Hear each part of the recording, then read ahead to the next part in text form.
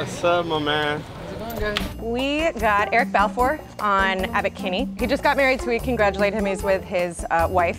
And we talked to him about the new iOS 9 update. Basically, there's the iPhone sex tracker, and it's supposed to basically make a graph, you know, make sure you're having enough so that, you know, you're nice and healthy, you know? So we asked him if that will come in handy when being a newlywed. I think it sounds overly complicated.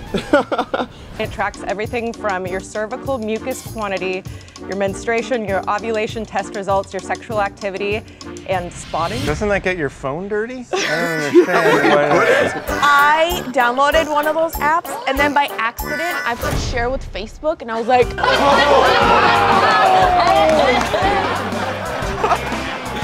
Have a good day, guys. I wish a good graph to you guys. Thank you. bye guys.